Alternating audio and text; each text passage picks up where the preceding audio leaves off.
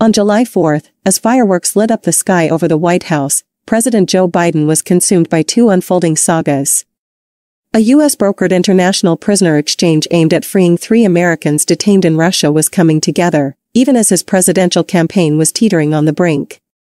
Biden's focus that day was evident in his poignant sign-off, "We're the United States of America."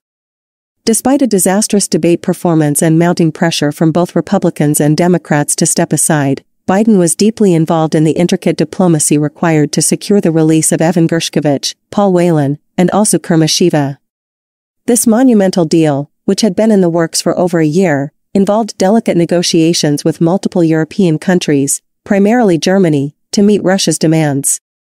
As Biden navigated this complex international negotiation, his political career faced a defining moment.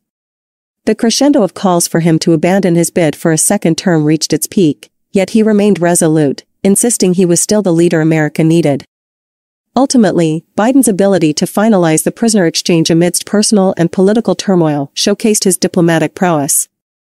The deal was not just a testament to his leadership, but also a reflection of the strong alliances he cultivated. This story, based on interviews with officials and diplomats, reveals the intense, behind-the-scenes efforts that defined a critical chapter in Biden's presidency.